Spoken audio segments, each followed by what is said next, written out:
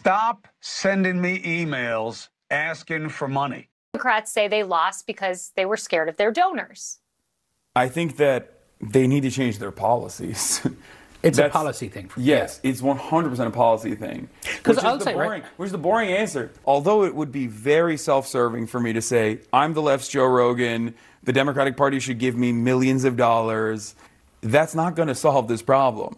What will solve this problem is if the Democratic Party actually adopts real left-wing economic populist messaging instead of purposely avoiding that stuff because they're terrified of upsetting their corporate donors.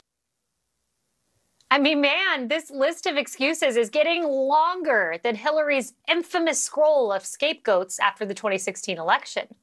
Democrats are going to have to do a serious autopsy around the Thanksgiving table tomorrow, and they have to figure out what to do with Kamala.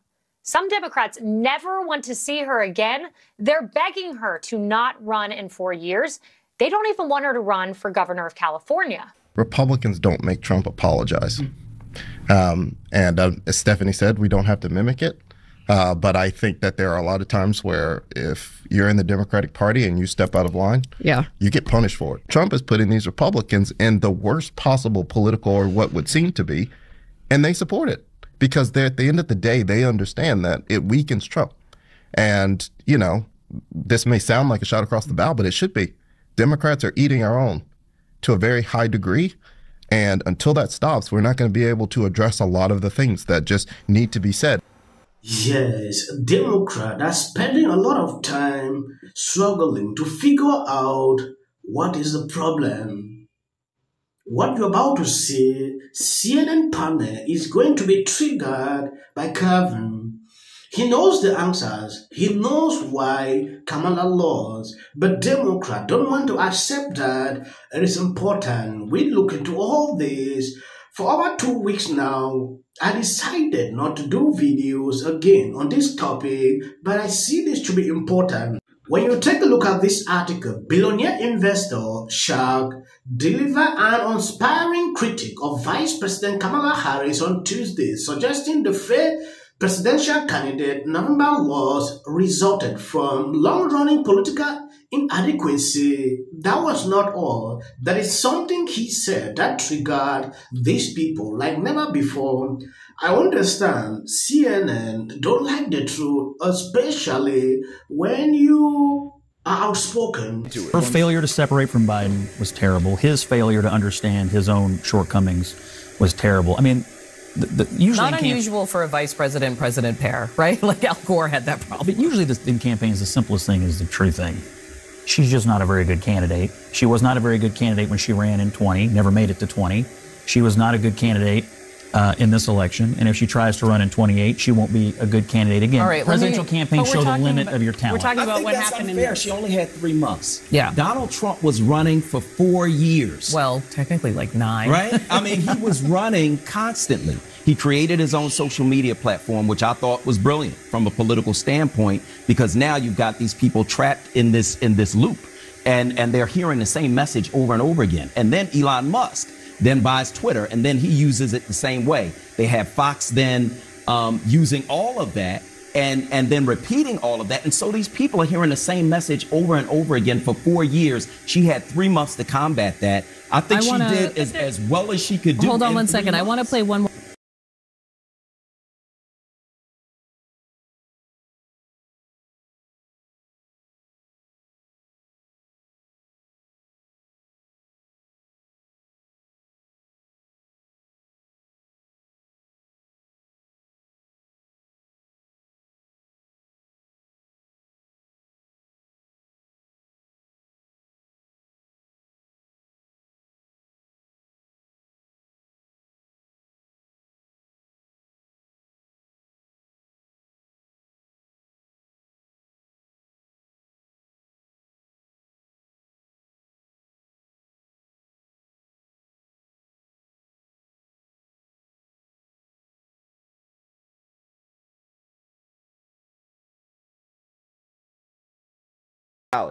More piece of tape, because this autopsy, so to speak, and when I think about this happening during the post-Mitt Romney period, right, where basically the Republicans were like, this is not working. We need to come up with a new plan. Like, let's make a report. So one of the other ideas comes from Congresswoman Ilhan Omar, who was talking about the Harris campaign embracing basically Liz Cheney as a huge misstep.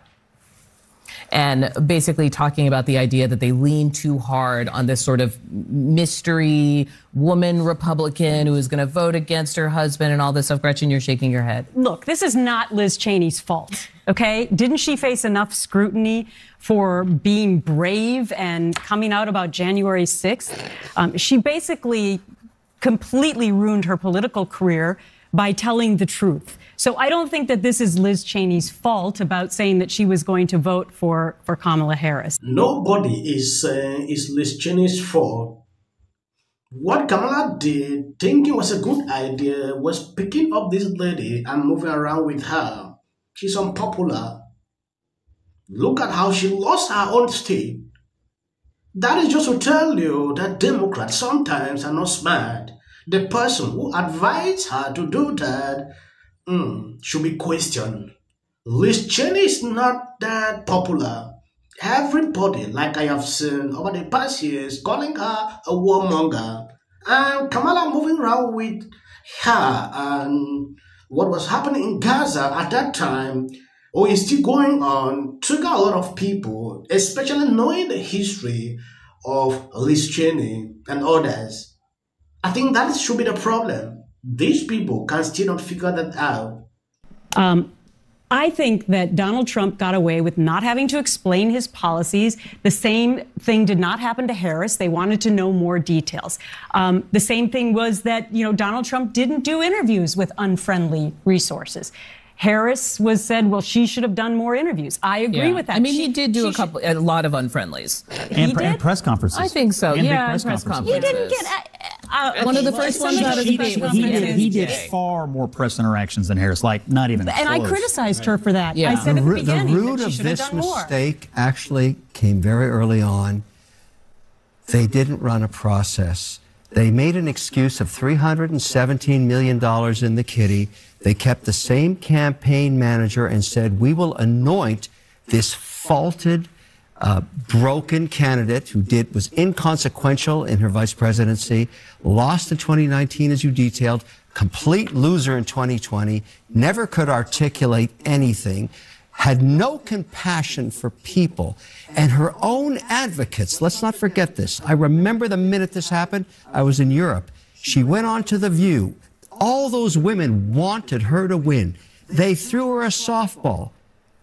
They threw her a second softball. She was so weak as a candidate, she couldn't even answer that she would do something different. It ricocheted around the world. She was finished. Well, They will never do that again. I know. Well, let me go back to the campaign, because I don't want to call her broken or a loser. I'm not in that business. But I do want to talk about what the campaign... No, she is a loser. That's Let's fine be for sure you of to that. say, but I will not be name-calling on this show. It's not my vibe. Did she I'm not lose or bringing not? it in. Did Here's she lose? Clinton folks from the campaign talking about... Kevin said nothing but the truth. They can't accept. Even some top Democrat admitted that was the day she ended her campaign. Will you be different from Biden? Her response tells everyone about Harris. I was shocked. Even Sonny Austin that asked that question, she didn't expect that. I watched an interview, I think a podcast recently, where Sonny Austin talked about... Investigate Just to be clear, this investigation began under Donald Trump. Okay, and all during... The bottom line is the DOJ said there's nothing there. No, they didn't. Yes, they did. They said they didn't have enough to indict. That shouldn't be the standard. No, to charge, dear. Okay, no, dear. No, Excuse me. yeah. Oh, well, thank you for the misogyny. Okay, that's hold on. I'm just going to stop it right here, because we're not going to get off on a wrong foot. Please do not address a grown woman as dear in a condescending tone. Do not do that at my table. You can continue. All right. Today, former VP nominee Tim Walz is set to finally address Democratic donors amid reports. ABC News can now project that Donald Trump has won the state of Wisconsin, which means he is the winner of this race and will return to the White House. And Donald Trump will be our next president. Donald Trump will become the 47th president of the United States. CNN projects that Donald Trump has been elected president, defeating Vice President Kamala Harris and making a political comeback unlike any in modern America. Please register to vote. Look at this. She's only up by 15 points. Got Taylor Swift. People understand how easy. Tulsi Gabbard added to Donald Trump's cabinet. Seem to be coalescing around. They were too woke, insisting that people use the term Latinx. You have to say they from woke. Focus less on who is woke. Such an absolute prick. Not doing great. Terrible night last night. It was a terrible night. What will the rest of us be doing on day one? Bishop Vigano, he says that a lot of people were confused about why. I don't know who needs to hear this, but someday this